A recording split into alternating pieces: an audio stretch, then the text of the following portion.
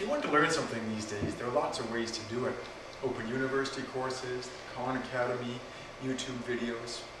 What worries me is that all this access to information only really works if you want to learn something. And school as it's currently structured is not really about what students want to learn. And moving content online is not really going to change this underlying fact. It's not that kids aren't motivated to learn, they're just not motivated to do school.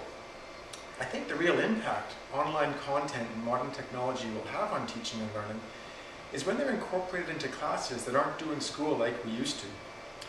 Classes that flip homework and schoolwork so that facts are learned online at home and practice can happen at school under the watchful eye of the teacher.